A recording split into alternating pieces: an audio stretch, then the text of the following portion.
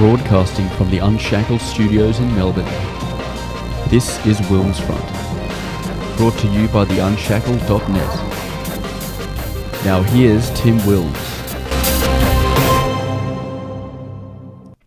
Returning to the show tonight as our sole featured guest is Nick Patterson. Last time he appeared on WilmsFront, I introduced him as an MMA fighter, as he was in the news for continuing to operate his MMA training gym in Cranbourne back in April during the first stage 3 lockdown, which is fair to say didn't work in containing the coronavirus. He was arrested during the Mother's Day anti-lockdown protest. Ever since the second lockdown began on July 9th, mainstream media have been targeting and doxing so-called virus deniers and anti-maskers. Nick is a member of Empowerment Solutions, which is a educational organisation which teaches people how to reclaim their inherent rights. Nick has also started his own blog at john8.net, named after the Bible passage John 8:32, "The truth shall set you free." As a small business owner, father and Christian, the lockdowns have affected his livelihood and way of life the greatest amongst most people. Nick, thanks for coming back on the show. Oh, thanks for having me, mate. I really appreciate it. Now, obviously, you've been aware of the mainstream media write-ups about you over the past 2 weeks. I think I alerted you to a couple of them. They seem to know a lot about you, these journalists at the Herald Sun or the Australian or the Daily Mail. Have they contacted you for comment? No, they haven't contacted me. I did receive. No, I was contacted once by a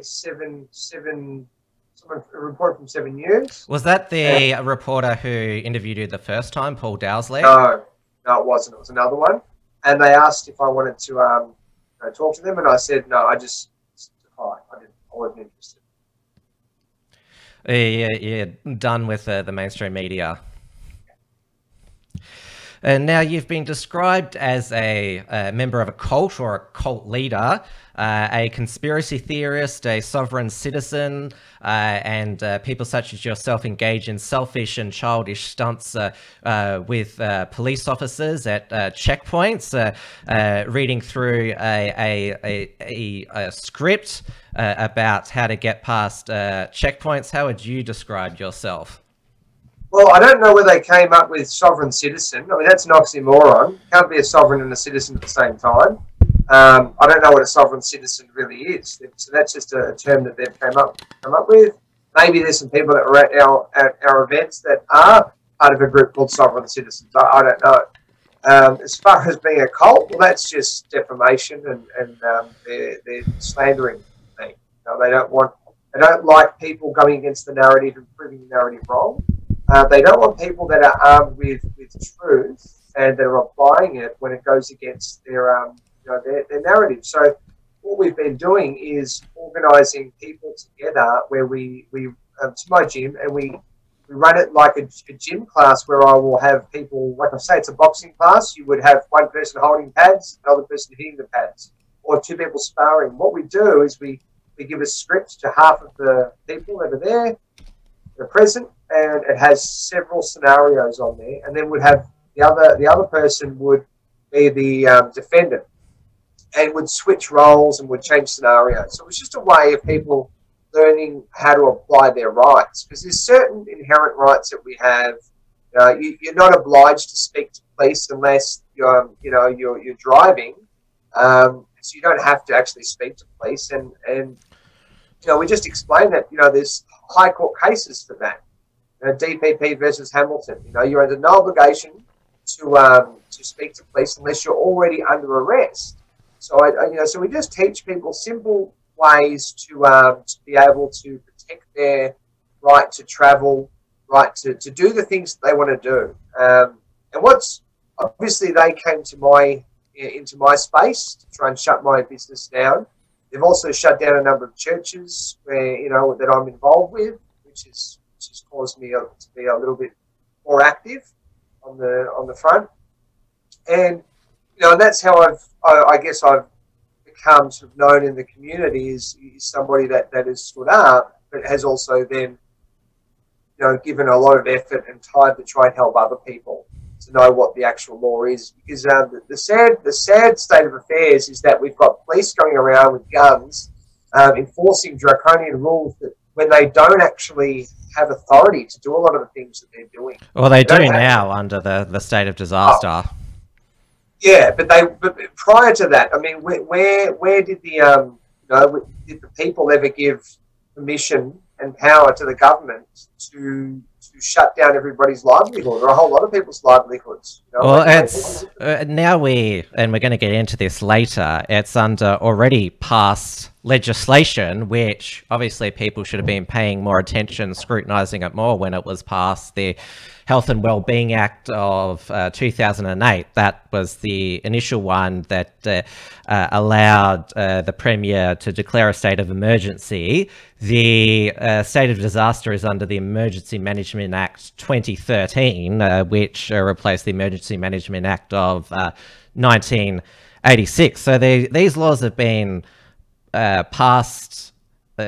They've been on the books for a number of years. I haven't dug up the sort of vote tallies, but you can probably assume that it was bipartisan. So they've been sitting there, and now they've been utilised to their fullest extent. I guess you've got to wonder why they've created these. They seem to have a bit of a timeline where they create this legislation prior to them using and abusing it.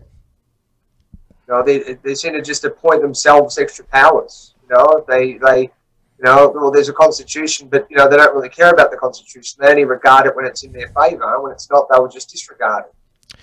Well, you have to remember our Australian constitution. It basically goes through the separation of powers, which powers the state and federal governments have. That's it. We don't have a Bill of Rights like the United States. Even now, it's called implied freedom of political communication. That's not in the Constitution. That was invented by the High Court when they interpreted responsible and representative government. Yeah, no, I agree. I agree with you. I guess I look at it a little bit different because I look at it like we shouldn't need our rights to be written down to know that we have rights. I think everybody knows deep down that you have a right to sustain yourself in your life. You have a right to breathe freely and enjoy your life. And I don't think it needs to be written down somewhere. I mean... I'm just explaining how they're able to do all this. That's... Yeah, I'm with you. They certainly, obviously, they publicised that script for getting through checkpoints, but how they really demonised people such as yourself was through there were two Bunnings Karens, as they'll referred to. And they both had blonde hair, so it was easy to get them mixed up, both middle-aged, and there was one of them who filmed herself abusing the Bunnings staff and quoting the 1948 Human Rights Declaration, which, if she is, say, a sovereign citizen, why is she quoting a globalist document? To my own point of view, is international law is not worth the paper it's written on. The sovereignty that I believe is the sovereignty of nations. These international human rights laws, charters, courts, treaties, they have no legal standing. And of course, she was abusing those staff at Bunnings who just trying to earn some money while everyone else's businesses is getting shut and their jobs going. Did you know either of these two Bunnings Karens? Never met them before. No one I know knows them either. And I know lots and lots of people that are connected in different groups to people that are sort of on the other side of the of the government agenda, people that are very anti what's going on at the moment, in different groups, the 99% group, all these other groups. And I've asked them, I said, look, do you know who Karen is? Does anyone know this Karen? No one knows. I didn't know there were two Karens, actually, so I didn't know that. There was, I don't watch the TV. The one who was on the Today Show was not the Karen who quoted the human rights Declaration of human rights, the 1948 United Nations one. It was the other one. Yeah, I think the only reason you would mention those treaties and would be because the directives are coming from the UN that they're applying. So there's a directive from the UN, and then the chief health officer makes another directive based on that, the UN directive. So you go, well, hang on, you know, it's coming. This is the source of power. Obviously, this is where it's coming from, and I think that would be the reasoning, or you know, quoting something like the International Declaration of Human Rights, or the ICCPR, Covenant on Civil and Political Rights. But I'm with you. I don't know who she is. A lot of people think she's an actor, or I don't know about both of them. They've said Karen's an actor in different groups. Maybe she is. Maybe she's controlled opposition. I don't know. I don't know her. Well, the reason they chose Bunnings was because, well, Bunnings is going to be closed tomorrow, except for, I think, accredited tradies. And what is it? We've got the, permitted worker scheme now, which is the what I referred to in my introduction, the papers, please. So the Karens can't go into Bunnings, but they had the strictest no mask, no entry policy, as opposed to all of the other retailers, which I basically refer to as a policy which was going to guarantee confrontation. I saw you do a Facebook Live when you were in Woolworths, unmasked. You were able to do your shopping, no issues. Yeah. Well, the only reason I did that video was because I went earlier in the day. I went to a different Woolworths, and they told me I needed to wear a mask, and I said, "Oh, no thanks." So I just kept walking, and then the manager came out, and he was all shaky and nervous, and was really quite aggressive with me. And I said to him, I said, "Look, what's the reason for what's the reason for having to wear a mask here?" And I asked him that question so I could get to the heart of the issue, and he said it's because it's the new law. So then I had a discussion with him about the new law, and I said, "Well, there's no override declaration," and I went in that direction with. And he said, "Well, you know what? I don't care. We're not going to serve you."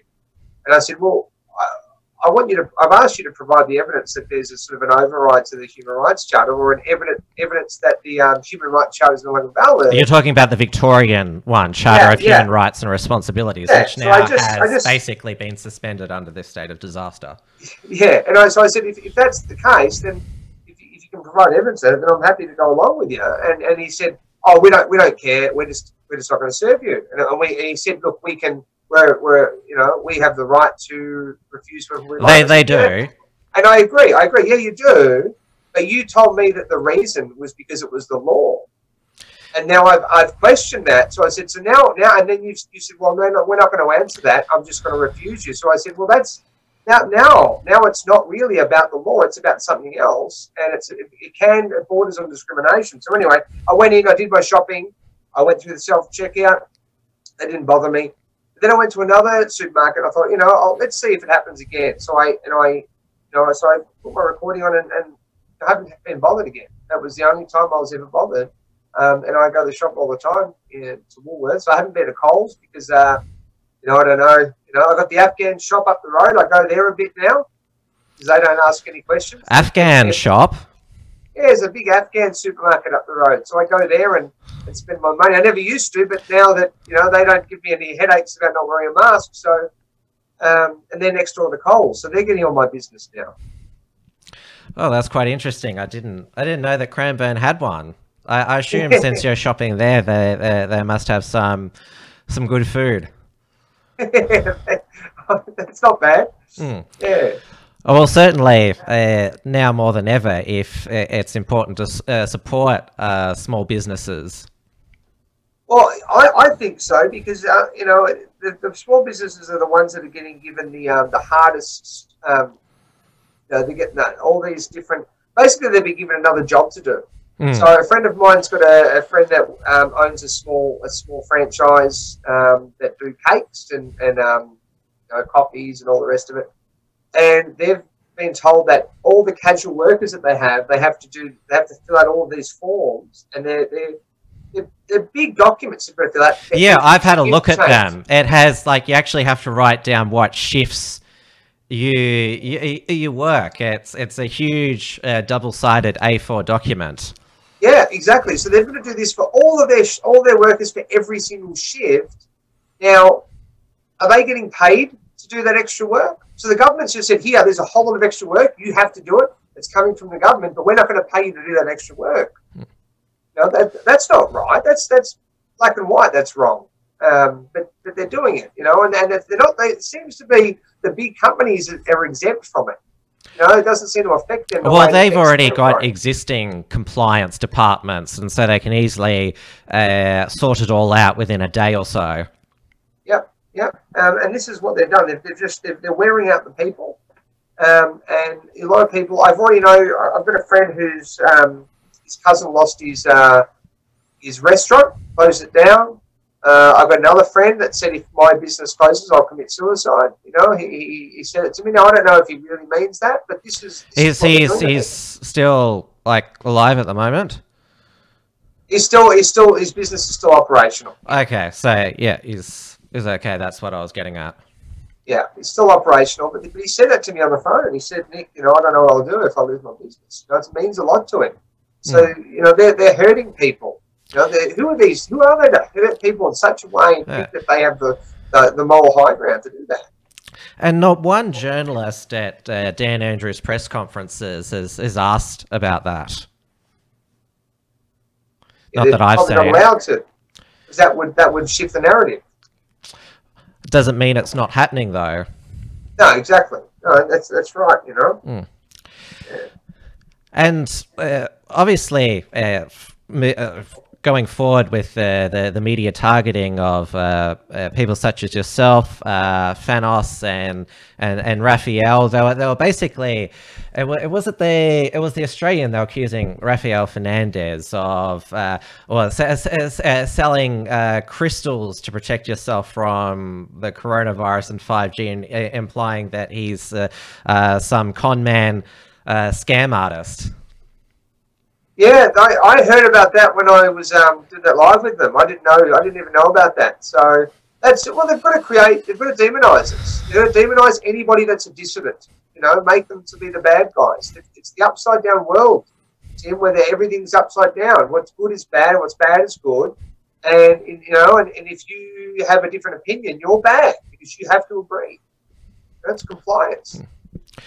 And probably the most vicious and I would say biggest pile-on shaming of anti-lockdown activists, and in the end doxing as well, was Eve Black, whose clip of her going through one of the checkpoints, utilizing that script about have I committed a crime, am I disturbing a peace, she was waved on, and then she crossed herself and basically swore in joy. So that clip went viral. She was viciously attacked on social media. I'm sure everyone's seen the clip. I'll remind you about what she looks like here. Then it broke that last Wednesday, she was pulled up at a checkpoint in Carlton. She tried the script again, and so police smashed her window to arrest her. And then the Herald Sun on Friday, and I even feel just dirty showing this, it's thankfully blurred. This is an SBS The Feed article, which they quite rightly make the point that this is slut shaming, as they talked about her a career as a exotic dancer and stripper, which, I mean, you can, like, it's fair enough if you oppose what she did, like going through the checkpoint and non-complying and that, but what's that got to do with what she did at the checkpoint? That's just basically tabloid trash at its worst. Well, it just shows that, you know, they don't like what you did. And obviously, it's a lot of people saw that video and they thought, oh, that's interesting. Now that wasn't my script. That was she got that from somewhere else. But you know, she told me on the Saturday that she wanted to stand up for her rights, and she knows that what's happening is wrong, and she wanted to stand up, and she had a go. And what I love about that video is because it's very much like a fight. Like I was a professional fighter. Go out, you're all nervous at the beginning before you go out and fight. Then you have your interaction, your battle, and then after, if you win, you're so full of adrenaline. But it's like this adrenaline dump that you get from all the joy that you get after a win. And I saw all of that in that video. So it was very human. The video, you could see all of those emotions in there. And I think that's why it resonated with a lot of people, and it did go viral. And you know, so what do the media do? They don't ask, you know, questions whether it was right or wrong. They just shame people and they demonize people. And anyone that has eyes to see knows that what they're doing is wrong. They're deceiving people. The mainstream media lie about just about everything. They're always lying about things. And we'll talk about that obviously later, because we're going to have a chat about, you know, some of the false narrative that they're creating. But to do that to someone is bad taste. It shows dishonor. Bring up things a bit more sparse. It's against the values of this country anyway to go and do that. And anyway, I mean, you know what? You know, I think it exposes what they are. They're not about the truth, and they're not about what's right and wrong. Yet they'll say things that, you know, like on the media, they'll say, you know, she shouldn't have done that. It's disgraceful. They'll put it down like that. But then the mainstream media will bring out all of this. You know, this dirty laundry from someone. I mean, it is true what they published, but is it newsworthy? That is the question. Well, if you're putting out some truth, right? You know, look, definitely that. But if you're putting out truth and you're creating a massive bias, or you're using, I mean, sometimes the mainstream media would put things in that, like, you know, the time and the place is accurate, but everything else is made up. They make. I mean, look. They've called Eve and myself and a number of other Thanos and Raph and James Bartolo. They've called all of us the ringleaders of the anti-mask cult. The ringleaders. Now, you know, we don't even all know each other, and now I know all of them now because I only met Raphael and the other day. I'd met Thanos once before, but this is what they do. So they've got to. So that's false. That's a false. Now, tell us a cult's false because we're not connected. Directly. Well, and then the Daily Mail, they did an extensive article on all the people they'd come across online, and there was heaps of people that I'd never come across as well. So clearly this so-called cult, it's very decentralized and organic. Yeah. Well, obviously, you know, I mean, I don't know. They said that I'm in the cult. I don't know if the cult exists. It might be in a cult, but I'm not a part of it. I haven't been to any meetings, you know, so I don't know. But this is the sort of thing that they do, and I hope that more are going to recognise it in the future, and that because we've tried to get it out there. We did a rebuttal article to an article that came out regarding, you know, my gym, like only hours after there was an incident. And oh yes, we're going to get into that. Let's go on to that now, where because when it was start of last week when the Daily Mail started publicising that your meetings were at your gym every Saturday at 6 p.m.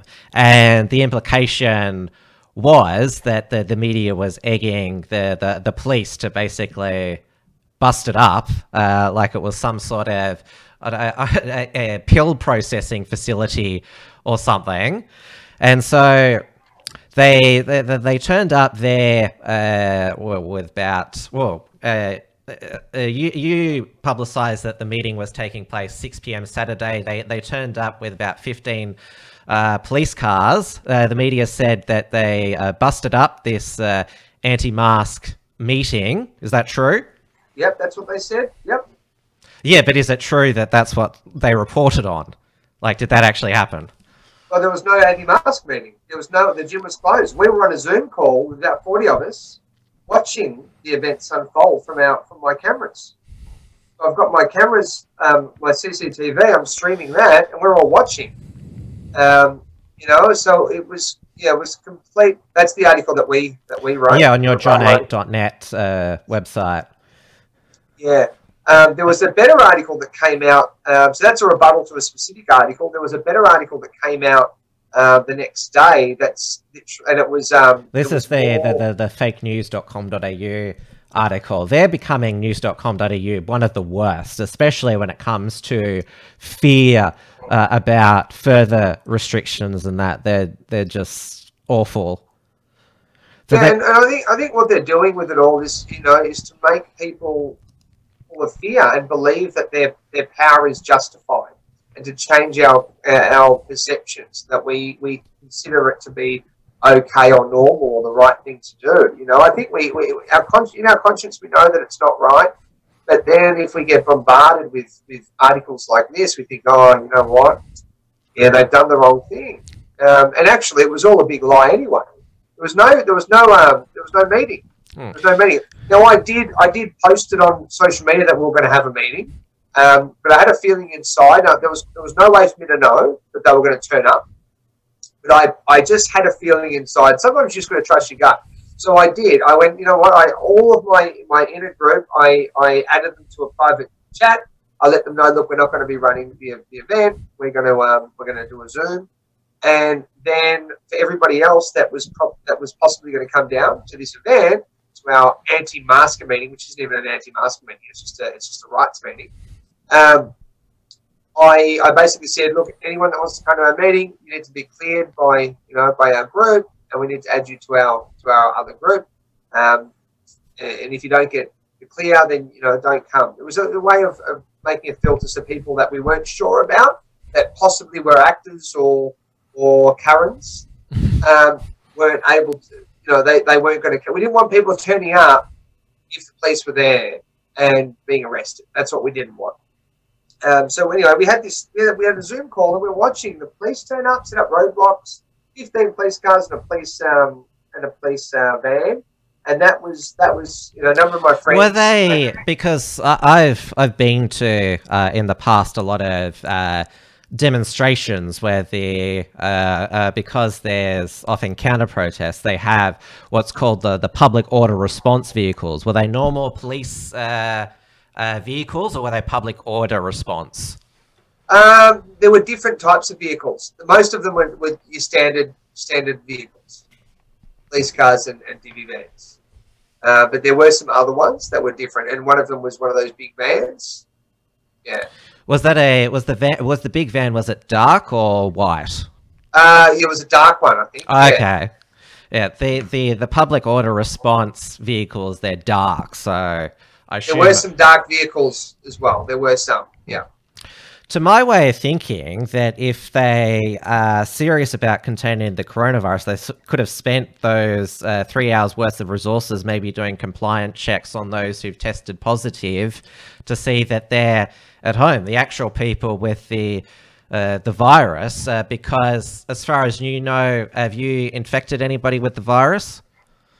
I don't know if the virus exists. Maybe it does. Haven't seen any evidence of it though.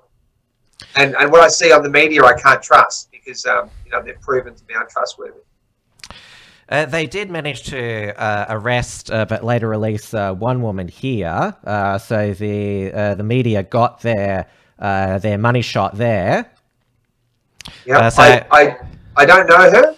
I have never met her. I don't know who she is. But I don't think she's a Karen though. I actually think she probably was someone. Yeah, she didn't look like a Karen. She wasn't being, as the term goes, hysterical. She was just she looked distressed. Yeah. So they set up camp at about 4:30, and they were there till about 9:30. So about 5 hours they were there. Police. So 15 police cars. The media was there. The media got there not long after the police were setting up. Because they're an essential service. They still are under stage 4. So if you, and I don't recommend this, watch the 6 p.m. news. They've got all their correspondence out. They've probably got all their special papers there. So yeah, fake news is still an essential service. And the best part was when the nothing had obviously happened, and they weren't able to get what they wanted because we weren't there. There was no meeting. So 2 police cars reversed into the driveway of the gym. Obviously, the gates are shut; they're locked. They reversed to as far as they could, and they put their flashing lights on and left the flashing lights on for about 40 minutes at the front of my gym until about nearly 9:30. And the only reason for that would be to make it appear to everybody around that there's a crime scene, to make it look like, and maybe to cause the residents to make them not trust me or to think that I am a criminal. I don't know, but this was done. There was no other reason why you would have 2 police cars right at the front. They deliberately go out of their way to park their cars right out the front of my gym. They weren't parked there before, and they just left the lights on. Their flashing lights. Like, why would they do that? And what has been the reaction or non-reaction because as I mentioned, this all started back in April during the first lockdown. Have you copped any local hate or anything like that? Because you sort of are a mini celebrity now. Well, yeah, I have got a bit of hate. I get a lot more love though. A lot of people. I probably get about 200 to 300 messages a day now, which is a lot of work to reach out because I like to talk to everybody, but I'm not able to do that anymore. But it's very, very rarely I get any hate now. But I do get some. I was getting it on my business page. Facebook had to shut that down because I was getting. Do they say they hope you die? Yep. Yeah, I got hate to die. That's we've closed everything down to save lives, but they want certain people to die. How does that make sense? How is that care and compassion?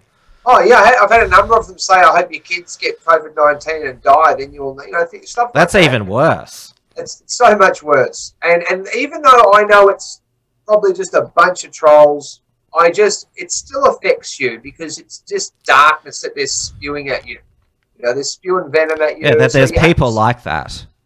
So I just went, you know what? Get rid of the Facebook page. It's not worth it. I had people saying that there's, that it's infested. My gym's infested with rats. All sorts of things like that. It's so, okay, it's another one of those. But look, truly, there's been I think there's a lot of people like us that know that what's happening is wrong, and they're happy to support people that are standing up. I know people. I've got friends that have said, "Look, mate, whatever you need, we will support you 100% because we know what you're doing is right." And not everything I do is going to be right. Not anything I do, the other people are going to do is right. But if we're all doing our best to do what's right, and we're all kind of working together, that's going to be hard for the government to control. And I think that people are coming together and starting to share information with each other and help each other out. Like you're helping me, and I'm here trying to share my story, and I'm trying to get the truth out on my medium that I can, and then others are doing the same thing, panels. And if we're all working together and pushing against the narrative, eventually there's going to be a critical mass of people, and they don't want a critical mass of people to deal with because they're probably trying very hard just to hang on to the police officers they've got and get them to go along with their directions from their command. And there's been a huge, turnover of police. A lot of police are leaving. They don't want to be doing that job anymore because of what's happening. We've got a super chat on Entropy from the Versace Cowboy for $3 Australian. He says, 2-part question, is Nick a proud Western chauvinist who refuses to apologise for creating the modern world? And will Nick be interested in joining the Proud Boys? Okay. Well, I reckon the Proud Boys, they're doing some good work. I'm definitely not, I'm not, I would be considered a bit of a chauvinistic, I guess I would be, but it's hard to know where the line is for the definitions because the definitions keep changing. You know, yeah.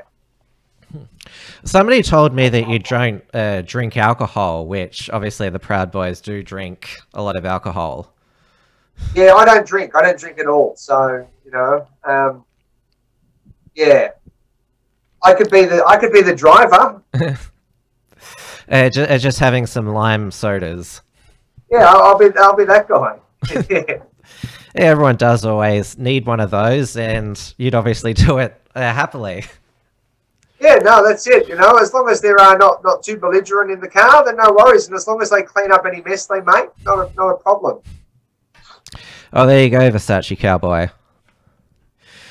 All right, now let's go back to talking about it, because it was clear that the media were tipped off that this bust was going to happen, which didn't happen in the end.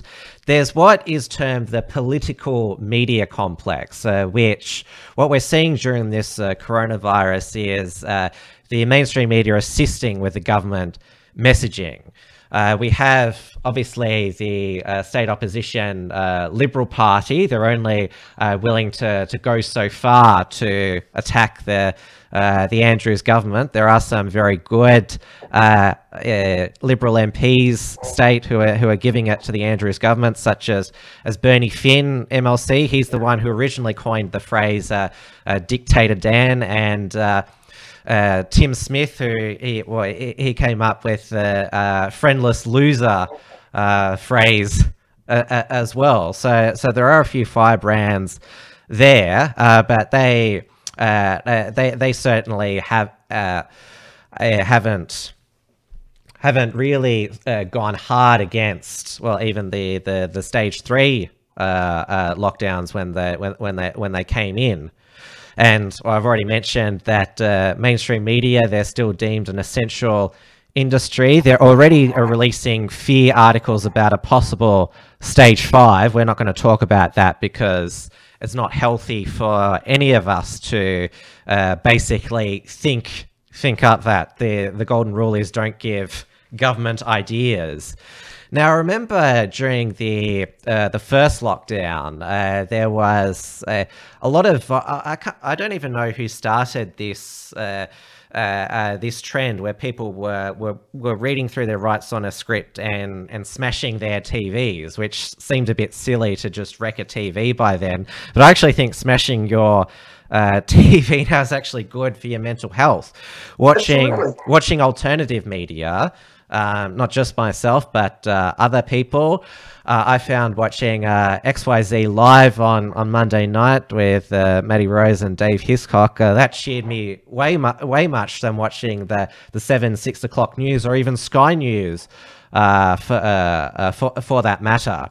Because I find that just listening to and also speaking with like-minded people, it does help your state of mind during what is a pretty dark time. That's what the word church actually means. It means whenever 2 or more are gathered and they're discussing truth and they edify each other. It just means the word community. That's the original etymology of that word. It's just been changed over time. So there is something special about people gathering together and talking about something when you're like-minded. You know, if people are talking politically about what's happening and they're coming up with solutions, they're talking about those solutions, it's edifying. And then when you start to put it into action, it's edifying. There's something beautiful about that. Obviously, with these restrictions, people aren't allowed to do that.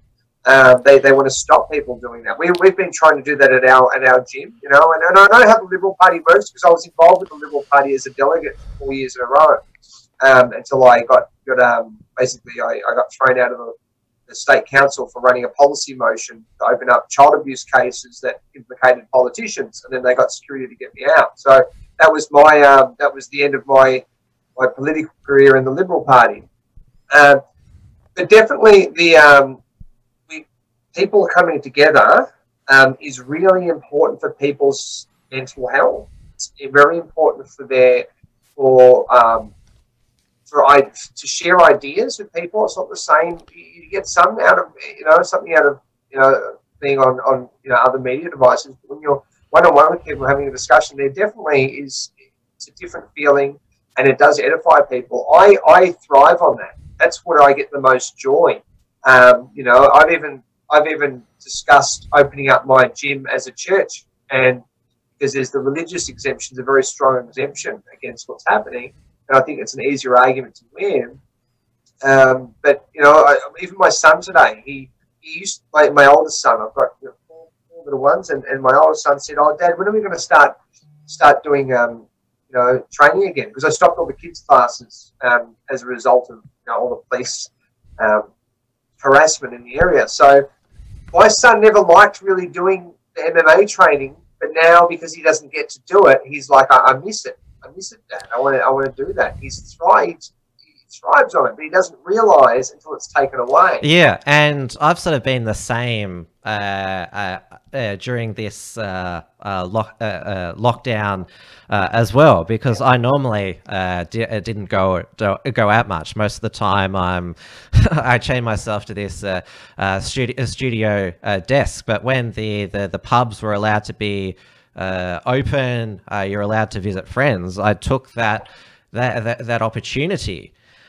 Because I realized during that time in basic house arrest that you need to live more.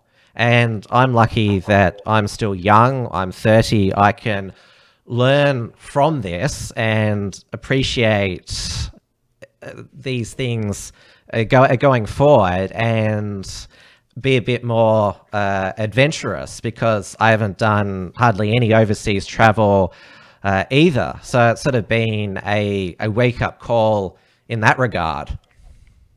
Yeah. No, I like my son's been asked. Well, even recently, I said to my wife, "Oh, we should go away and get away." But it's like, when do you get away? There's nowhere to get away to. They've locked it all down. And look, I don't know where it's going to go, and how.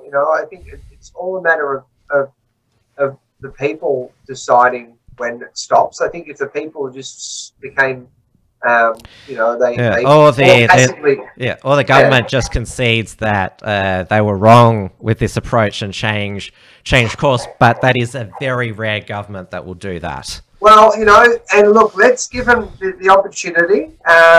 Maybe we should send them some notices saying, look, we give you a demand that give them 3 demand letters and ask them to acknowledge that they're wrong. And if they repent, we'll forgive them. And if they don't, it's the curse is on them. That is very Christian of you.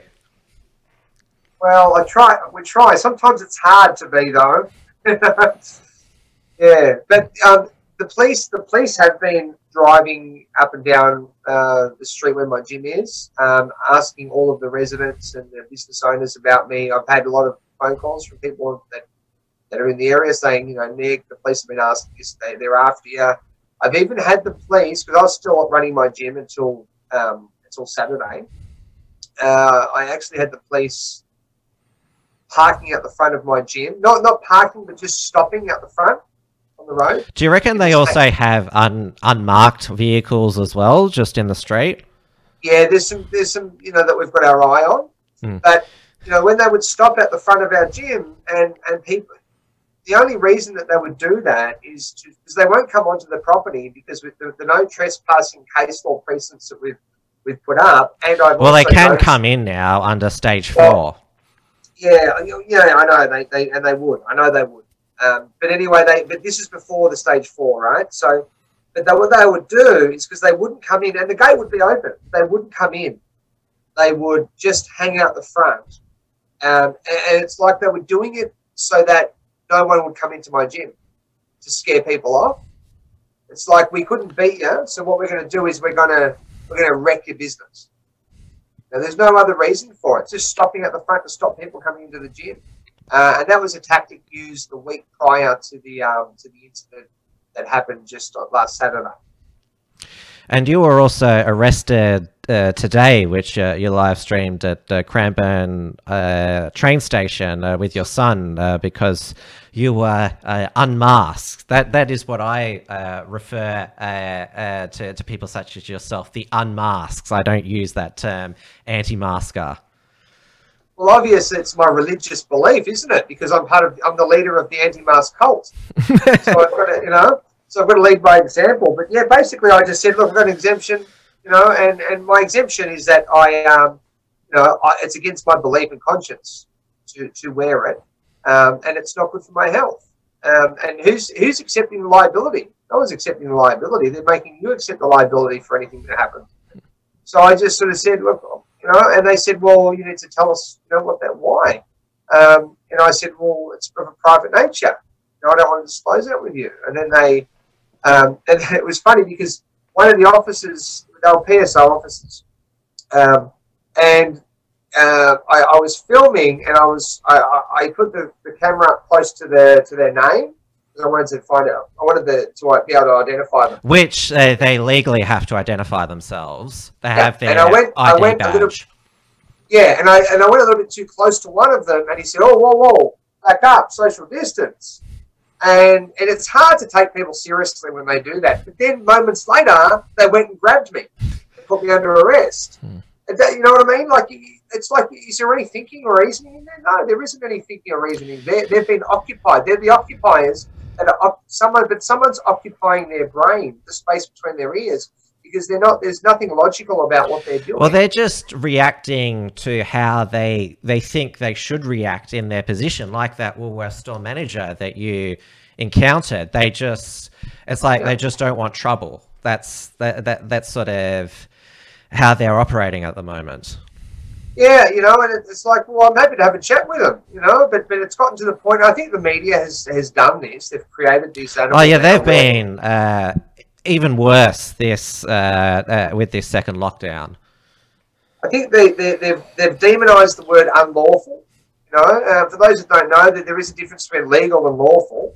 And unlawful is basically something that's morally wrong in law, right? It's wrong. It's against your, it's like deprivation of liberty and things like that. That are anything that takes away from your inherent rights, and that would be construed as unlawful. But legal, anything can be illegal or illegal. I mean, they can write something. They can write any legislation. They can write, all the blue-eyed babies have to be killed. They could write that into legislation.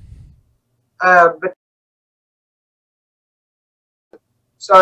they've demonised that word in the media. So now if you say, well, that's actually unlawful, they just roll their eyes at you. If you say, there's certain terms that you can't use now. If you say human rights, human rights. Yeah, we saw Daniel Andrews in that unguarded moment, which he called frustration. If I hear one more use of the term human rights, seriously, it's about human life. Right, yeah. So that has an impact on people. A lot of people go, but the rights is the one most important thing in my opinion, because and I always use the example, if you say you like cars, you've got a whole collection of cars, but you don't have the right to drive them, what's the point in having them, right? The rights are everything. When you take away a little bit of a right or part of a right, it ends up being humongous and monumental in how they can use that and twist it. So what they're doing is they're taking away things and they're setting up a precedent to be able to take it away again. We know that there's no massive danger to people. So they're quarantining all the healthy people. Why are they quarantining the healthy people? Which I think is the most outrageous aspect of these lockdowns. Like, fair enough, quarantine the people who have the virus, because that is the thing that we're trying to contain, and also the vulnerable people as well, which, well, they failed to quarantine the vulnerable people. There's more aged care outbreaks. Even today, there was one in Bayside, which is around in, I think, Hyatt. So, and this is the thing. It's been Dan Andrews has consistently blamed the people of Victoria for this virus spreading, where it's been bungle after bungle of government that has made it worse. And you have to trust these people when they're not consistent, and when they lie, or when they say either they're liars or they're completely incompetent. Okay, and I don't know which one it is, but they'll say something like, masks don't work, don't waste the mask. And then they'll say, you're going to wear a mask. It's like, well, I can't trust you anymore. I can't believe you. I've got no confidence in you because you're trying to do what's right and what's going to be beneficial to my health, but you don't even know. You keep contradicting yourself. So if you contradict yourself, I'm going to make the decisions myself, my own. You know, that proves that they're incompetent. Yeah, anyway. Like when Daniel Andrews said, please use your common sense, my immediate response, well, I'll be the judge of that, thank you. Well, yeah, and all right, so common sense, right? So, you know, you're using some discretion. You know, I get that. That makes sense. Except, you know, you're not allowed to go to work. You're not allowed to go to church. Even if you're healthy. You know that because you may be asymptomatic, you may be a carrier. You know, it's the devil that never goes away. You know, it's the enemy that's got to be always there. If we allow them to get away with this kind of a precedent, then where's the end going to be? You know, it'll be another virus next month. Something else, because there will be. This isn't going to be the final virus, the boss virus, to use a gaming terminology. Well, and it's amazing how well they've been able to just bit by bit. You know, I never knew that they would have. I never would have fathomed they would have had the capacity to have taken so much away so quick. But the beautiful thing about it is, they're making some big mistakes. The media narrative's being questioned now. They've been proven to be liars. They've been inconsistent, and obviously it's coming from the UN. That's why the world's, you know, they're in lockstep together. So what happens is, as it goes down the food chain from the nations to the states, you know, it's like Chinese whispers. You know, things get missed or mistakes are made. And we're seeing those mistakes, and people are looking at it, and people are going. There are people that were, you know, a month ago saying, you know, yeah, look, Dan Andrews is doing his best. Many of those people now are saying, you know, we're going to get rid of this guy. You know, we need to go, right? I've witnessed that as well, but there still are the most devotest of the real cult, which is the cult of Dan, who constantly tweet, I stand with Dan, and thank him on his Facebook page, and saying, oh, it's great to see that all the highways and freeways, no one's there after 8 p.m. And I noticed one tweet was, oh, he's trying to keep you alive, but the way things are, the effect on people's mental health through the effect on their businesses, jobs, and relationships, you're more likely to die at the moment just from the mental anguish. Well, I don't know if I'll keep my business in the future. You know, I'm on the cusp of going whether I just do something new now and focus on other things because I don't know if there's going to be a future for it. I know other people that they're in the same boat. And this is going to, and families will be being damaged. We know this. We already know that. You know, and I guess we don't need to go over it. But the jurisdiction comes from us accepting it and following it. You know, we all have the power to say, you know, I'm not going to do this anymore. It's wrong, and follow what your conscience says. So when the law says something that's, you know, or you know, like I don't disagree with you when they create these powers and say it's not law. But yeah, it's law. It's a man-made law, right? You know, it's not from the creator. But when that higher law is broken, in my opinion, that makes their law inconsistent and invalid. It's kind of like in the Constitution. It says when the law of the state is inconsistent with the law of the Commonwealth, okay, the latter shall prevail. Okay, the Commonwealth law will prevail if it's inconsistent with Well, I think if the law of the creator is inconsistent with these state directions or directives, then I'm not going to regard them. And you know what? Give me all the fines you want. At least I'm going to stay in honour and do what's right according to my conscience. And I wish more people would do that, and I hope that they do and start to follow their conscience, because there's power in that, and it has an influence, and it actually inspires other people to do the same thing. We should also make the point that, because you mentioned the federal state powers, all of this second stage 3 lockdown and now stage 4 lockdown, it's all had the blessing of the Commonwealth government. Prime Minister Scott Morrison and the federal health minister Greg Hunt, who himself is a Victorian. In fact, they initially lobbied for the 10 postcode lockdown, and they also backed the literal house arrest of those in the public housing towers. The Deputy Chief Medical Officer of the Commonwealth, Paul Kelly, referred to them as vertical cruise ships. So yes, Dan Andrews is the one enforcing it in Victoria through Victoria Police, or as they're now called, authorised officers, and he's enacting the state of disaster powers, but in the background it does have the blessing of Scott Morrison and his government that, yeah, this is what needs to be done. Have you ever been in those apartment towers? Been in any of those apartments? No, I haven't. My auntie and cousins grew up in those ones. I grew up in another building, and my other auntie lived in another. So I know exactly what they're like. You don't want to stay in those houses, you know, those flats. They're tiny. It's not, you know, that's a horrible thing to do to people. That's completely, you know, there's no question. And how could you get police actually going along with it? Yeah, that's what I call level 5 lockdown. The literal Wuhan house arrest, as everyone knows, they welded houses shut. Yeah, they put you in prison, and there's no way to I don't think they're going to be able to lock down the whole of the the whole of the state or the whole of the country. Well, I don't think, because go on. Yeah, if you consider you're only allowed an hour of exercise per day now.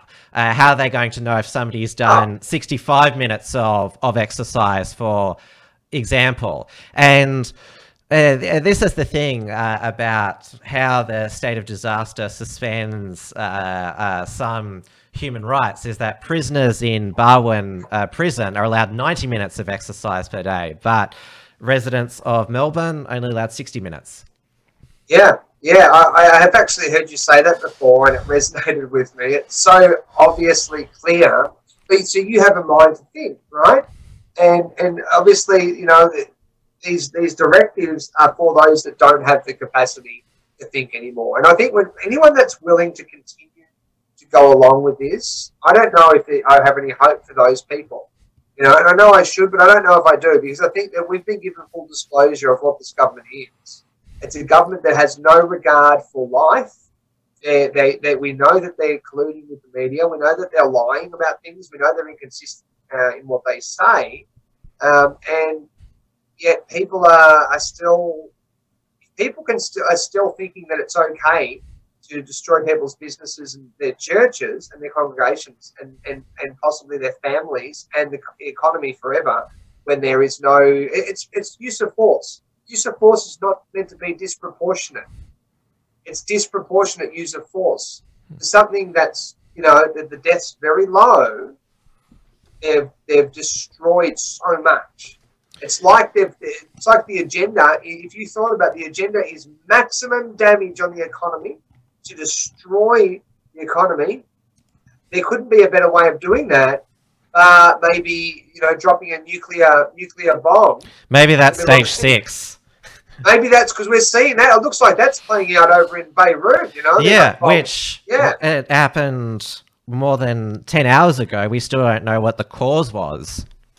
Yeah. So, you know, and that's, I mean, I definitely don't want to end up in that situation where that's happening, because that's the reality. It is happening, but definitely we're not being given full disclosure I don't think there's any logic to what they're doing, and so there's no reasoning for it. You know, I can't even bow down to the conversations now to be able to engage in a conversation with people about it if they still believe that this, you know, they're doing the right thing, and we've got to stop the COVID spread. I'm like, if you still think that, then, you know, there's no point in me having a conversation with you, because you know what, you want to believe a lie. The evidence is there. You're not got no interest in actually looking at what truth is and discussing it. You have to leave it up to them to figure it out for themselves, because the Victorian people, I've noticed, and also the Australian people at large, they're still extremely passive about accepting that these lockdowns are the only way out of this pandemic, and they are swallowing the Andrews government line that the community transmission of the virus is due to rule breakers. But other states and territory had lockdown lawbreakers, yet there wasn't this level of a community transmission. And well, we were once called the world's most livable city. Now we're one of the world's most unlivable cities. We're in the international headlines for the long reasons, and I did know, given the culture of inner Melbourne and the fact that Dan Andrews won a landslide re-election in 2018, that we were on the path to being the next California, New York, or Melbourne, the next Portland or Seattle. But when it hits you that that's what Melbourne's become, it's like, wow, like, you're not seeing it like it's on TV anymore. It's actually happening in your city. I can't imagine what it would be like to be, like, we're not as bad as Portland and Seattle at the moment, but you can, like, you're getting a sense of it.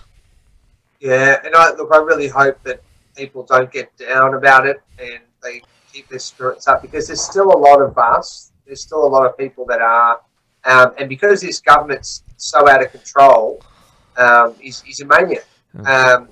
Then, you know, we're going to get some more to the ranks. And I think the critical mass is building, and there's different people that have their followings and their groups, and they're all sort of coming together, because, you know what, you don't have to agree with everything. You know, we don't agree on a lot of things. There's nothing wrong with that. You know, because I've disagreed with you tonight. On several matters. Yeah, and you know what? Because I know that I'm not right about everything. I'm wrong about a lot of things, and I listen to people. You know, that's the best way to be able to learn. Humility is so important, you know, to be able to learn. But, you know, like, if all these people are coming together, and because we used to be all the groups were divided, you know, and very much divided. Now they're coming together, and it's quite organically happening, where people are. It's man to man, man to woman, woman to woman. That's what's bringing it together through just conversations. It's not like some ordered script, you know, it's not regimented. And there's some power in that, because the connections are much deeper. It's not that one thing connecting people. It's all these different people together, all coming interwoven. And that's the critical mass that's quite strong. And we all agree that this dictator has to go, that they're lying to us, and that needs to be exposed, and we need to get our rights back one way or another. If I can throw in another Simpsons reference, or Simpsons already did it reference, I'm not sure if you're a fan of the show, but there's the Camp Krusty episode. I feel like we're in Camp Krusty at the moment, where Dan Andrews is Mr. Black. I'm not sure if you've seen that episode. I do remember that. Yes, and what is that? Jimbo, Dolph, and Kearney, they're the camp counselors.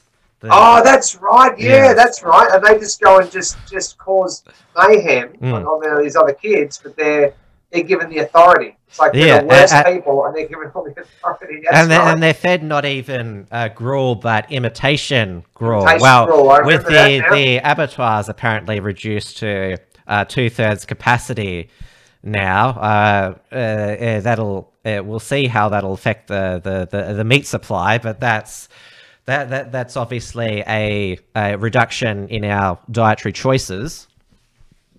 Yeah, that's going to upset a lot of people too. You know, it's like they're attacking everything. Everyone's got something that they're going to, you attack people's food. Well, they've already shut down all those restaurants, and a lot of them won't open back up. So that you've got them now. They're attacking all these other businesses. So they're going to be, oh, you know what, So we're going to get the numbers, and they're going to start joining our different groups. And I reckon you're going to get a lot more. You've got a pretty good following, but it's only going to go up because people are looking for this kind of information. They want to see the truth from real people, and they want to see true news, genuine news. Well, the Unshackled, since we started, we covered the activism of the Australian Patriot movement, which was around from 2015 with Reclaim Australia, then United Patriots Front, and the government and the media thought that they'd crushed it at the beginning of this year because they banned all the groups from Facebook and YouTube and that. And I messaged Blair Cottrell yesterday to say, it looks like you're no longer public enemy #1 of the state of Victoria. How do you feel about that? It might be you or Fanos or Raphael. And his reply was, well, you're still allowed on Facebook and YouTube at this stage. At this stage, yeah. Now I've spoken to Blair a couple of times. He's got a few friends that I have as well. And obviously, he's got a very different way of doing things than I do. But I support the guys. All the guys that are fighting against the actual enemy. Mm. I'm not going to fight with them. Yep. You try to work. We all work together. Mm. It's good that you guys. How much has your audience grown? It's continued to grow organically, though we, because of, our coverage of the Patriot movement in the past, we're severely shadow banned on Facebook. YouTube plays tricks on us all the time because social media censorship is just, it's continued to ratchet it up this year. One of my colleagues, Richard Wollstonecroft, who hosts the report from Tiger Mountain, his recent report, which repeated the very still true possibility that the coronavirus escaped from a bioweapons facility in Wuhan, that got a false information sticker on it from Facebook. Fact checkers. Which is... It's clear that it's targeted at his politics because they don't say that it's not true, but there's not enough evidence. That's the thing. They say there's not enough evidence. There's evidence to suggest it, but in their view, there's not enough evidence for them to permit him to say it freely without sticking a warning label on it. Yeah, well, our Vimeo channel was shut down. Solutions Empowerment's Vimeo channel was also shut down. For sharing the video with the doctors and the congressman in the US talking about that hydroxychloroquine, which is banned as a poison in Victoria. Have you seen that notice? Yeah. It was actually, I noticed that I knew my friend's Solutions Empowerment, his Vimeo channel was shut down for that. But then I saw that mine was shut down. It was actually when I loaded up that article on my website as a rebuttal to the article that came out from news.com. And I finished that about 3 in the morning. And then I had to spend another 3 hours, downloading all those videos from Vimeo, getting the links sent to me so that I could then put them somewhere else and load them back up on the website. So it's very hard to kind of do any sort of activism because you're kicking against the pricks. What they do is everything is against you because it's there. They create the platforms for the most part, and they and the technology is controlled and manipulated by them. So I was up till about 6 in the morning that morning. I spent a couple of hours on Zoom trying to teach people. Then I see an article comes out, so then we do a rebuttal article. So that was till 3 o'clock in the morning, and then there's my channel's been taken down. So my website, all the videos are gone. So then I've got to then load all of those back up. And this is the sort of treatment that we get. It's obvious that the censorship's huge, but that all those people that saw that and saw the censorship, I think they've at least the seeds planted in them that something is wrong when the government and these big corporations partner up and they censor such important information. There was 2 press conferences from America's frontline doctors about hydroxychloroquine, and despite what some people initially claimed, they were all qualified, licensed doctors. If they had any history of negligence or malpractice, they would have had their licenses taken off them, and they've especially gone after that Nigerian-educated doctor, Dr. Stella Emmanuel. I'm not sure if you've seen that meme about listen to the medical experts. No, not that one. Elevate black voices. No, not hers. Wow, I haven't seen that one. Well, that's shocking, isn't it? And they've gone after her religious views because she believes in demons and alien DNA, which, yeah, you might think is kooky, but it doesn't mean she's not a competent doctor. I mean, there'd be people who'd think that you're kooky for believing in a man in the sky and believing that a work of fiction is the word of that man in the sky. Well, like I believe what I believe, and it's my belief, and we have our own reasons for our belief. And you know what? I know people that have very different beliefs, but I listen to them. I listen to people. I think you learn a lot. People that think differently have a lot to. And I think the problem is we're under the spell of groupthink, where it's like you're not normal. So there's this group that's apparently normal. You're not normal if you think any different to the way everybody else that's indoctrinated by mainstream media thinks. Whereas actually a lot of the strangest, oddest people, you speak to them, you actually learn a lot from them. You find out that there's a lot of beautiful things about them that you won't recognize if you judge them straight away. But if you don't judge them and you look at them, because I'm of the belief that God makes us who we are, and he makes us who we are for a reason, and he gives us different abilities. So and it's an easy way to attack people, because I think that most people generally they're under that spell of that's a bit odd, and that's not normal. Whereas it takes a while to sort of come out of that groupthink ideology of what normal is. I mean, who defines what normal is? Who defines it? Yeah, I'm openly an atheist. I don't believe it's possible in my mind that there's a God, but I have discussions with Christian friends of mine about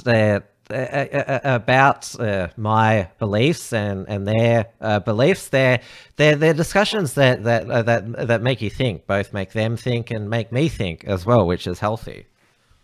I think it is, but then, you're not allowed to think about certain things now and express those, because if you do, it might be offensive.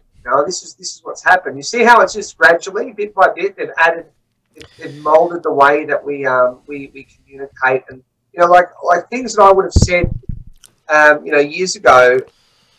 I have this thing comes over me where I think, oh, can I say that? And I have to push past that. And it's because we've been indoctrinated. No, obviously, I don't watch the media, mainstream media at all. Do you have a proper TV in your house? I haven't had a proper TV for about 4 or 5 years, maybe 5 years. But remember, I spent my whole life watching TV. So its effects they're still in my mind. I'm still overcome somewhat. I haven't been completely freed from it. You I sort of, with all the fake news spewing out of, well, I'd say terrestrial television and satellite television, it's now the idiot box more than ever now. And with the so-called smartphones, where you can get all the news alerts and that, they're becoming more stupid phones because they're just feeding you a narrative. Yeah, I mean, I don't even get a narrative, because all I do is get messages from people now, and phone calls. So I don't get any time to even do that. But we need to be reading books again, getting some good books. There's something special about reading a book, because you have to create the images in your brain. You look at those words, you have to formulate it.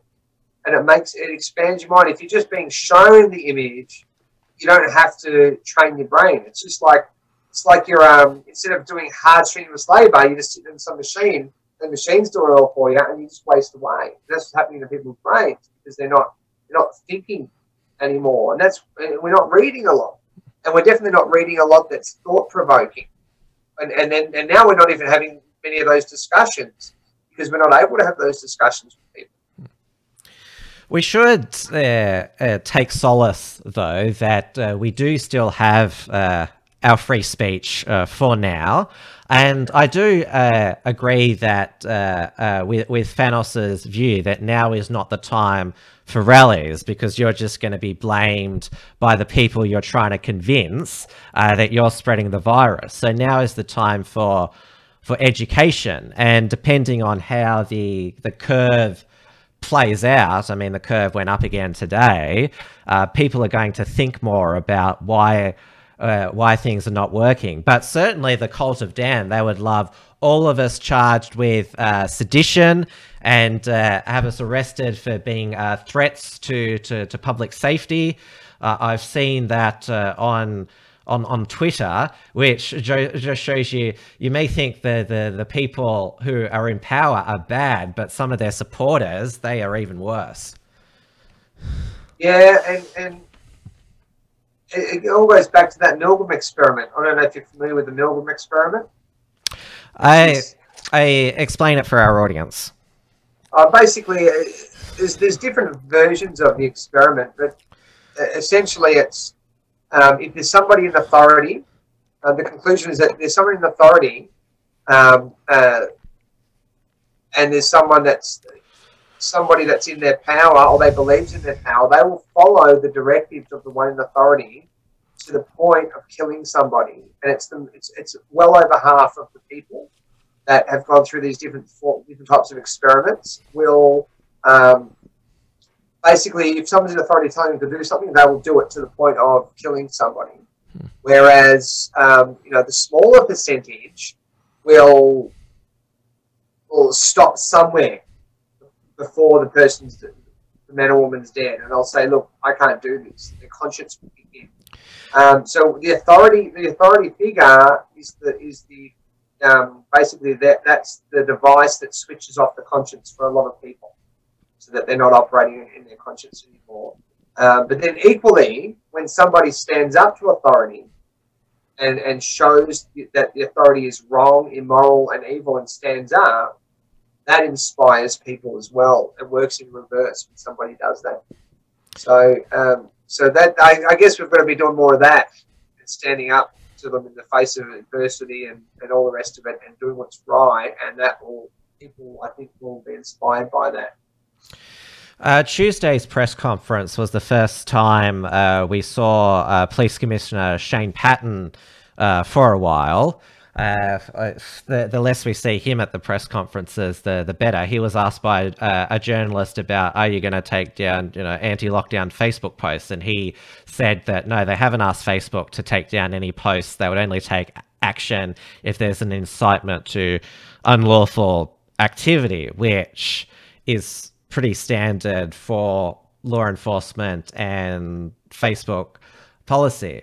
But it was also interesting, he said that he's also not concerned about what happens that fines are issued if they're contested or whatever. They just want to get the fines out there as sort of the deterrence. Like Victoria Police, sometimes they have one of the commissioners announcing the fines, otherwise it's through a statement, but it's always like, we've issued these fines for these reasons. It was interesting, he was on 7:30 with Lee Sales last night, who's in self-isolation because she's got a cold and got a coronavirus test. He said that Curfew is making it easier to catch real criminals who, obviously, if they're criminals, then they're not going to obey a curfew.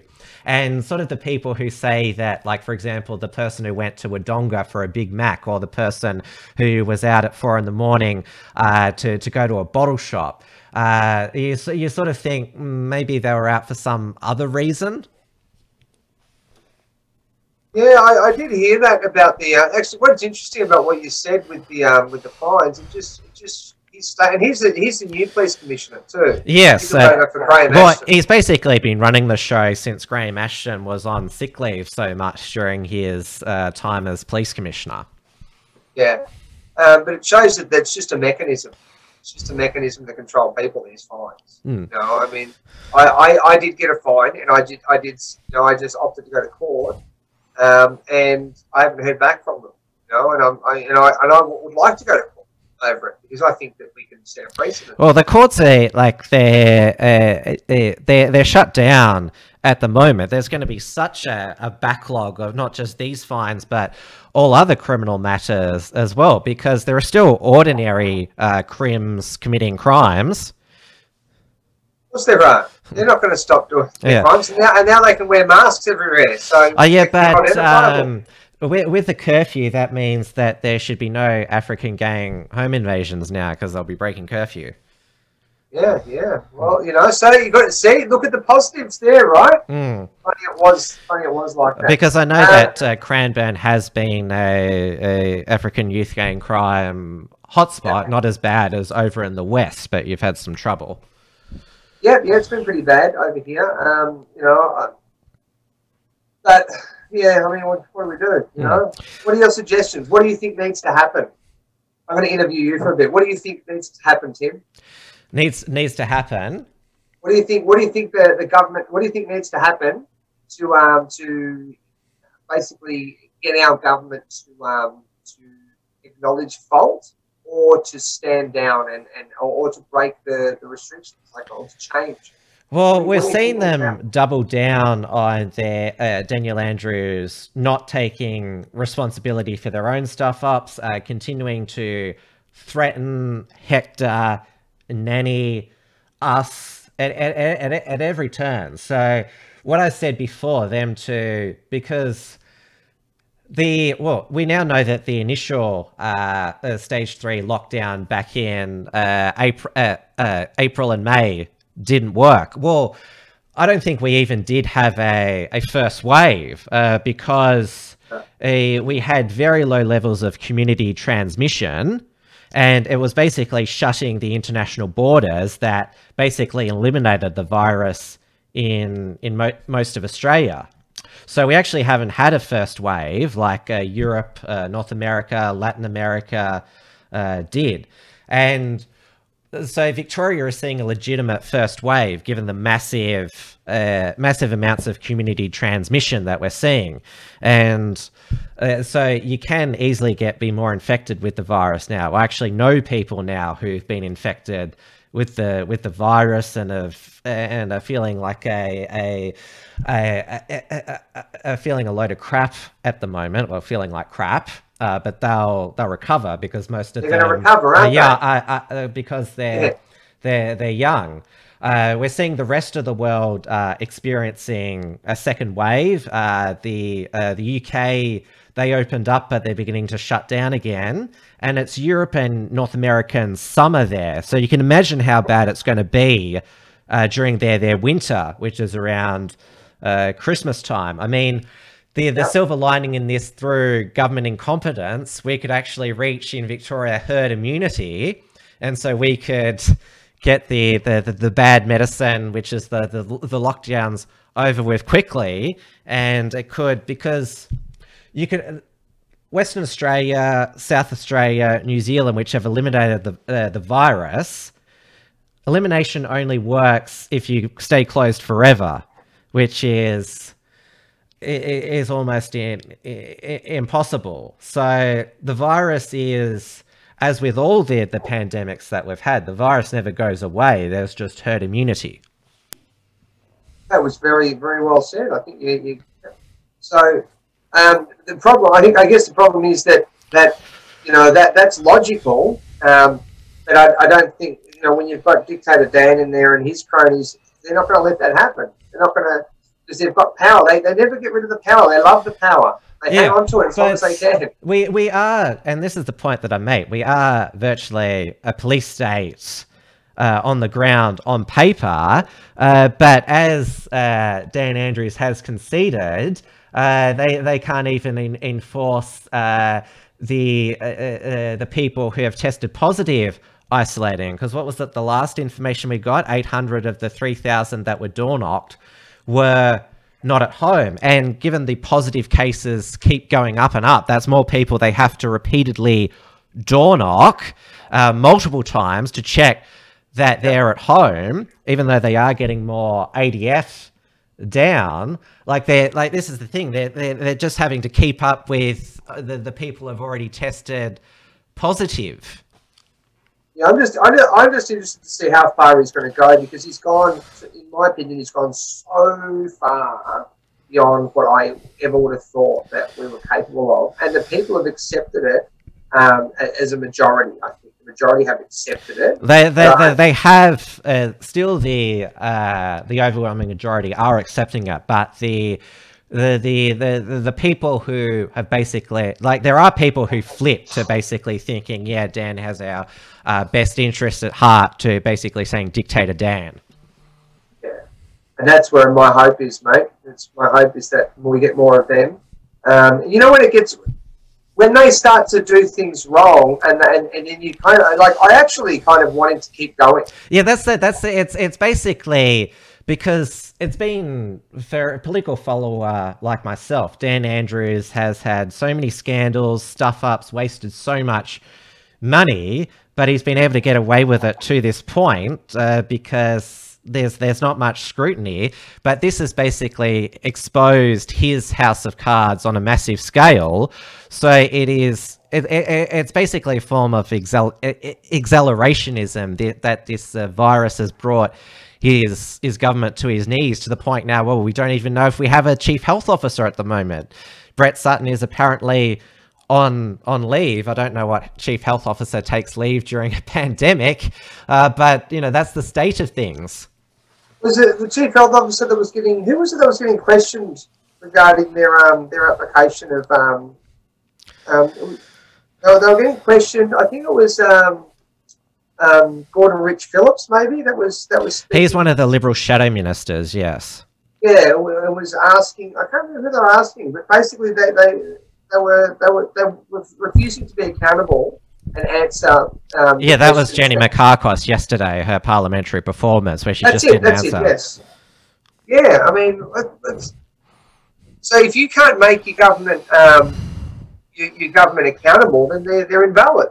There's got to be accountability. They're meant to, if they made the claim that they represent the people, so they have to be accountable to the people. And when they refuse to be accountable, I think he was saying that that's contempt. You know, they were in contempt of the parliament. You know? So that's probably one avenue that we should pursue. And people should be, you know. You can still email your local MP to tell them what you think in a civil manner.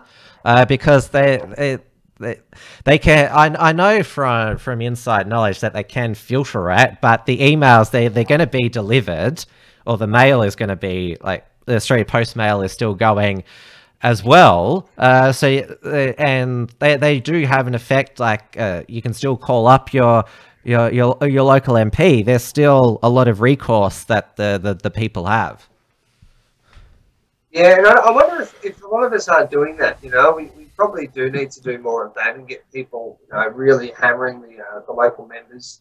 You know, I think a lot of people that I know don't like politicians at all. Mm. They think that they're all a pack of liars. That's in my community, you know, and my family. But you know, I mean, I guess we should be giving them the benefit of the doubt and saying, all right, well, this is what we think. You know, and if we all hammer them, we might have to see a little bit of a result. I don't know. You know? Anyway. Yeah. Another silver lining is that even Wuhan residents were released from their house arrest, which if the residents of Wuhan are, you know, free as you can be in a communist nation, then there's hope for Melburnians. Well, have you ever seen the Constitution of China, China's Constitution? It's actually very similar to ours. It's very similar to the US. Oh yeah, the Soviet Constitution was the gold standard in Orwellian newspeak. Yep, that's what it is. Yeah, yeah. So yeah. I don't know how the curve is going to go in the next next 6 weeks. So, because we're just seeing community transmission and active cases continue to grow, they'll either go down because there'll be some sort of herd immunity, or just keeping people apart for so long. And then there's also the third possibility that they'll admit that they were wrong, which is I'd say the least likely of those 3 scenarios. Yep. It'd be nice though, wouldn't it? You know, I don't see that happening. I don't see much honesty in the current government. They've lied in the past. They've got, you know, all these scandals that you know, that they're trying to cover up. They're not accountable when we ask them to be accountable. You know, I've sent notices in and letters to the Commissioner of Taxation, to the Ombudsman of Taxation, and I've had, you know, I haven't received anything from them.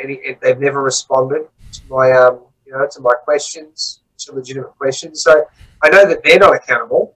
So I can only assume that the rest of the government would probably be similar. But you know, I don't know. You know, they might. I don't know how controlled it is. I don't know how much of a club it is. I was in the Liberal Party for a little over 4 years, and there are factional groups in there that have their own sort of agendas. But I think, you know, that we still have the numbers, and they don't. And I think if they keep pushing really, really hard and become more and more totalitarian, they're going to lose more and more police officers. You know, and they're going to probably.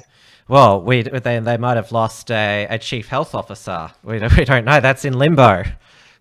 Yeah, and then they'll probably need to then, if they continue with it, deputise. You know, who knows? Lower the standards. Well, we've seen the standards lower. Yeah. Well, when they moved sideways, Dr. Annelies van Diemen Friday night, they brought in 3 deputy chief health officers. So yeah, it's definitely not a good look for them to be moving people around. And let's not forget the Andrews government's own corruption scandal, where they lost 3 ministers recently in between the free window, shall we call it, of this pandemic.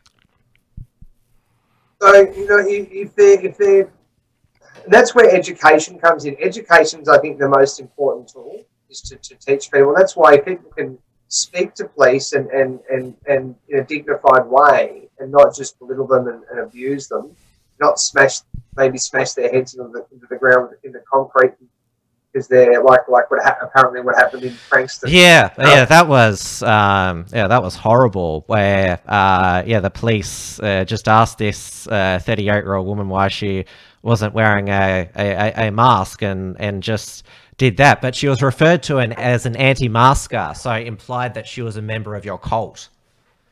Well, I don't know. Maybe I know her. Maybe she is. Maybe she comes to our secret lair meetings. I don't know.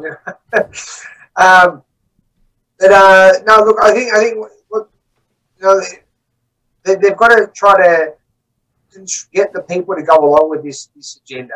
You know, they've put a plan forward. You know, this is what they want to do, and this is how they want to do it, and they want to do it this way. But the way that they've planned and the way they've gone about it is just causing destruction everywhere. I think it's like they've basically gone the route of maximum destruction. And I don't think Daniel Andrews is incredibly stupid. I don't think he's that stupid to actually do that. Although I didn't think the police would be that stupid to turn up to my gym with 15 police cars when I wasn't there either, and they did. So I don't know. I still hang on to my libertarian principles that governments and their agencies, they're more incompetent and stupid than conspiratorial and totalitarian. Yeah, and you know, and you're probably right. But I mean, what I mean is that they definitely have an agenda. The agenda, whether it's conspiratorial or not, they've got an agenda. We're going to get this done. this is our plan, this is how we're going to implement it, right? But it's just like they think it's going to work, though, because the first lockdown was that let's just lock everything down, fingers crossed, it'll work. That's basically what it was. And that shows the pride, because they're not admitting that, oh, you know what, we stuffed up. I haven't heard Daniel. Have you heard Daniel Andrews, apologise for anything? No. I mean, like, no. So there's no apology. So that's just pride. It's like they know they're wrong, but they're still going to continue to go along with it to make it right somehow, and it's only going to get worse.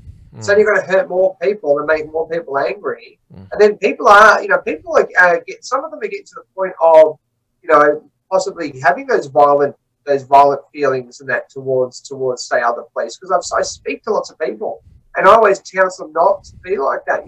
Just don't let it get to you. But they've hit their limit already, and they're angry, and I just hate the police. I'm just saying, it's like, we don't hate them. Yeah, which is Which is why, going back to what we talked about before, just talking to like-minded people, it makes those sort of, either angry thoughts or sad thoughts, it helps them go away. I certainly wouldn't call up the government mental health line. I'd call up one of my friends to make me feel better about what's going on. Yeah, and I guess, like the point I'm trying to put forward is that this is what they're creating with their actions against the people, because they're making claims that aren't valid, and they're not accepting the liability for their actions, and that's the key part, liability. So who's liable for those restaurants and businesses that have closed down or whatever? Yeah, the government's never accountable for all the incompetence that they do. It's only ordinary citizens and businesses. Yeah. But then if you don't go along with what they their directives, they'll turn up to your gym with 15 police cars and try to and park at the front of your gym to scare off all your business, your patrons, and do things like that. So there is an element of like a nasty element to it. Because and then park at the front of your gym with their lights going for 40 minutes. So that's just nasty. That's just, and that's where it's like, well, hang on, what's the agenda? Is it to help people? If it's to help people, I've said to the police before, I said, look, I'll close the business down when you provide the evidence that it's valid, and this is the evidence that I need. Otherwise, and they won't do that. They'll destroy I even had the council harass me about my gym. They said, well, you need to get a permit. I don't need to get a permit. Well, you're in the city of Casey, aren't you?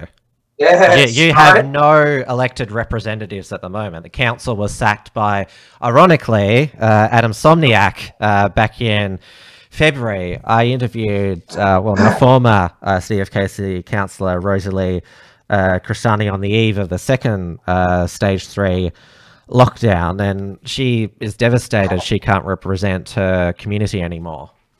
Yeah, and it's sad because it's basically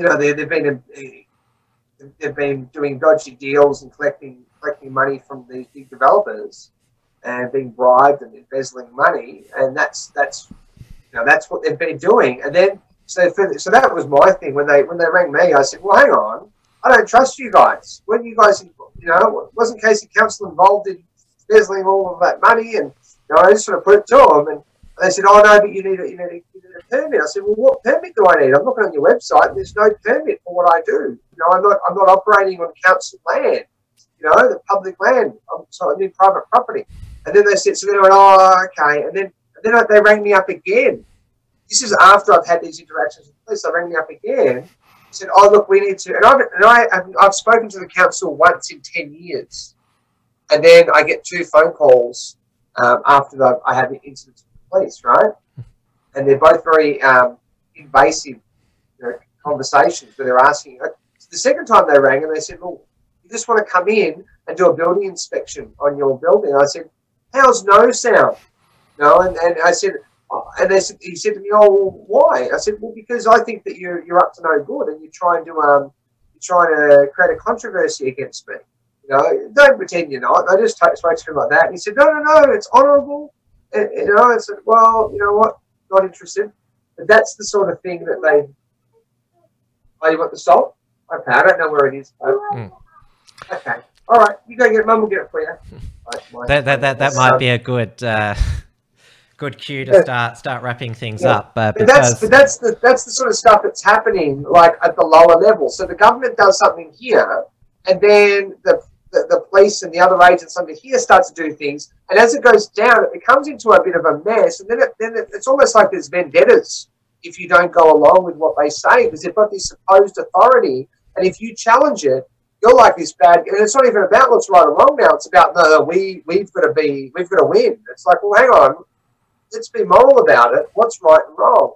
And that's been my issue from the beginning. I know it's wrong what they're doing, because you don't have we never gave the government power to destroy everyone's businesses, possibly families, and to cause this kind of destruction. But they're doing it anyway. They're appointing themselves and giving themselves that kind of power. And then they're deputizing all these people underneath them. And so, but anyway, look, one thing I do want to say is hopefully the people will stand up when it's time to stand up, and not aggressively, you know, stand against it. Just say, I'm not doing this anymore. And it's wrong. Well, there's been a lot of talk about the vaccine. The only way out of this pandemic is with a vaccine, but there's never been a vaccine developed for a strand of coronavirus, and all the hopes of one, and this is putting your views on vaccines to one side, have not amounted to anything. So it's almost like we've been pushed into that narrative, you know, that this is your way out. We're going to cause harm to you. We're going to destroy everything unless you do this. It's their way of getting you to sign a contract with them. It's almost like siege tactics from ancient Rome, and it's actually very Roman, because the Romans always used bribery. You know, the Roman bribery, they'll give people benefits for things if they do go along with Rome's jurisdiction, and they penalise those that don't.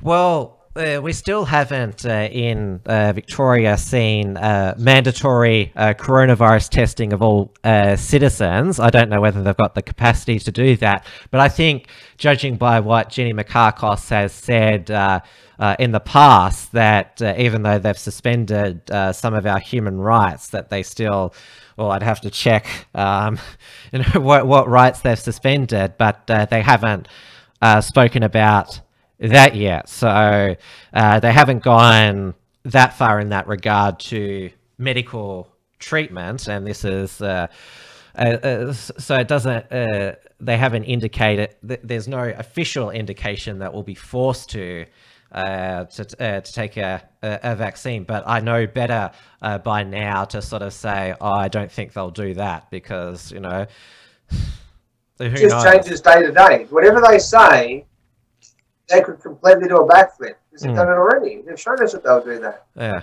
Well, Dan's press conference tomorrow.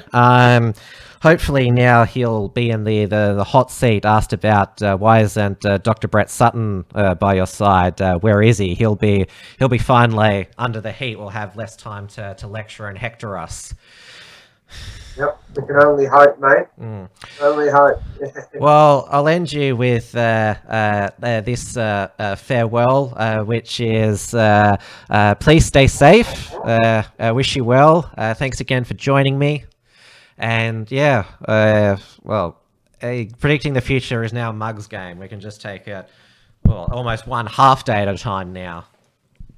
Yeah, well, thanks so much for having me on and getting the message out, and just showing that the media narrative is completely false. You know, they say one thing, but it's not true. And being a platform for us, it's a beautiful thing. And I appreciate it, and we'll keep fighting the good fight, brother. Yeah. Do not watch, this is a recommendation to all of you, do not watch any mainstream media anymore for your own health. Do not watch it. You don't have to watch me, but just don't watch the mainstream media. And you can check out Nick's blog at john8.net. Take care. Thanks for tuning in to WilmsFront. Visit timwilms.com or Rational Rise TV to view the archive of episodes. And keep visiting the Unshackled.net to view all our shows. And to keep up with the latest real news and analysis.